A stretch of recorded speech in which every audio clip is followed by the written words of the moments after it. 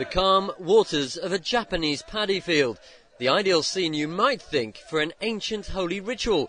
But as holy rituals go, this one is in a league of its own. Here at the annual Hadaka Matsuri ceremony, nakedness is the name of the game, mud-slinging the means for redemption. After charging into the swamp at the Masubu Shinto shrine, pilgrims mount each other in packs of 4. Then the real fun starts. It's sumo meets mud wrestling as the half-naked men pile on headlong, with inevitable casualties.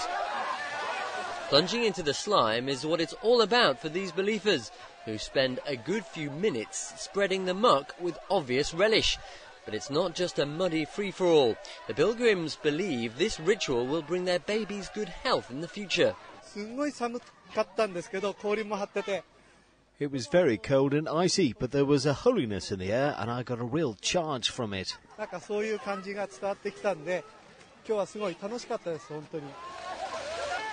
So forget mud cooling the blood. Here in Japan, it does something quite different altogether.